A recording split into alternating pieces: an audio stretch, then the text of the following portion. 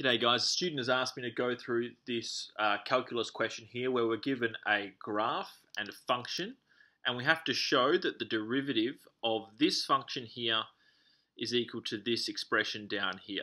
Now the graph is a little bit unnecessary in this part of the question, but it's just like it looks good being there. So by the looks of this derivative here, we're going to have to do some simplification after we take the derivative, and if I'm going to go about doing this derivative using the quotient rule. So first of all, what I'm going to do is, for your benefit, I'm going to explain the mechanics of the quotient rule. So the quotient rule is for when we have a function that is defined as the quotient of two other functions. So we have u divided by v. Now the quotient rule states that if we've got a function like that, a rational function, its derivative is going to be equal to the derivative of u times v, subtract the derivative of v times u, all divided by v squared. So this is the mechanics of the quotient rule, and what we're going to do is we're going to use this to differentiate this function here. Alright, so let's start. Our u, we have 3x minus 9, so let's start by going, well, the derivative of this is going to be equal to the derivative of the top, which is simply 3, times the bottom,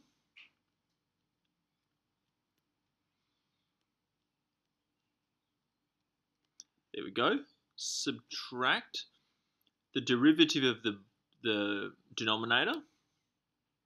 Now I'm assuming that you guys know how to do these derivatives, which is equal to 2x minus 1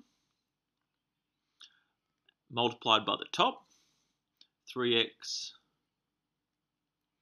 minus 9, all divided by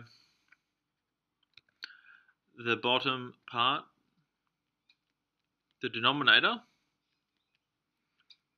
squared. So that's, if we weren't asked to simplify a derivative in an exam, this is where we could leave it. Now, because we've been asked to show that this is essentially the same thing as this, we're going to have to simplify. So if we look at the denominator, it's exactly the same as what they've given us in this expression here. So in any case, our denominator is good to go. We don't need to do anything with the denominator. The numerator, however, needs to be simplified. So the way I'm going to go about this is I'm going to multiply out all of the brackets. So I've got 3 times x squared minus x minus 2. So that's going to give me 3x squared minus 3x minus 6. And then we're left with minus, now I'll put this in a bracket just for my own benefit. We're going to have 2x times 3x is 6x squared. And then we have negative 1 times 3x is negative 3x. 2 times negative 9 is negative 18. So we have minus 21x, and then we have negative 1 times 9. Negative 9 is positive 9. Great, and that's all divided by the denominator.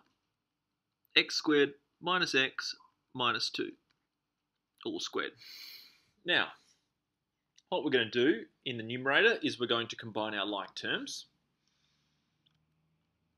So we've got 3x squared minus 6x squared is negative 3x squared.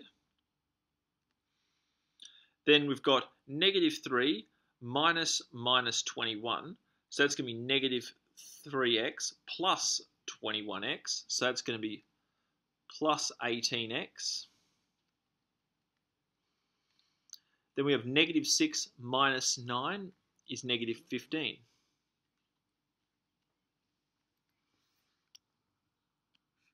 all divided by x squared minus x minus 2, all squared.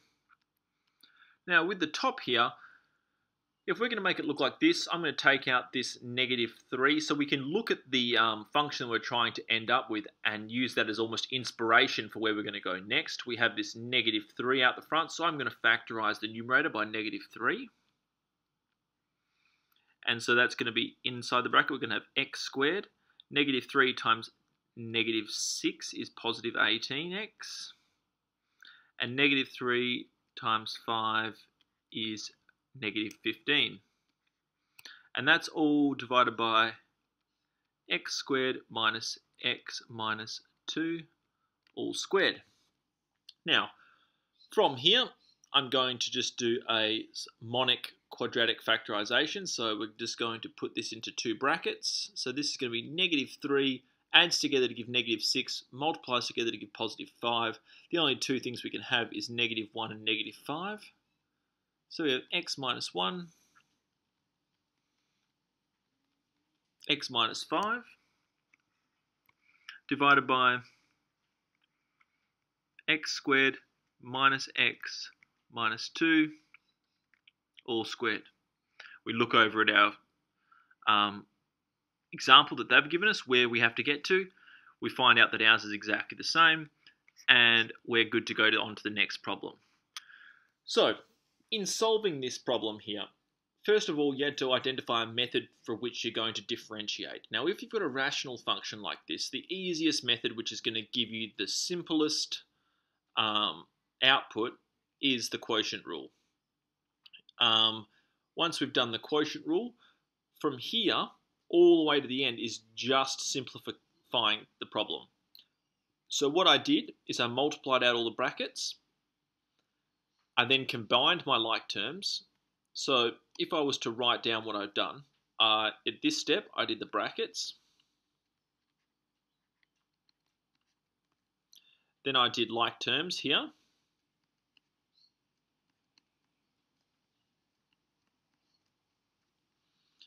And then here, what I did is I looked at the expression that we had to end up with, and I used that as inspiration to factorize.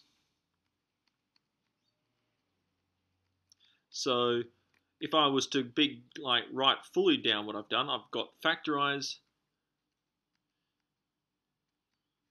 using the end goal as an inspiration. So basically what I did is I took all my Q's from this function here. Because once I've got this, I know that I have to factorize by -3. If I factorize by +3, I'm just going to be wasting time. And as you can see, the question isn't worth that many marks, so it's not worth you having to come back and then try and factorize it again. So guys, I hope this video helped. It's not a very hard problem once, if you have all your factorization techniques under control and you've got your basic mechanical differentiation under control. It's just a matter of just staying cool in this question and not making silly errors. So I hope the video helped, guys. If it did, give it a thumbs up. It'll help me out a lot. Also, I put out new videos all the time. Try and put them out most days. If you'd like me to help you answer a question that you're stuck on, put a comment with the question in it, and subscribe to my channel, and I'll see you guys next time.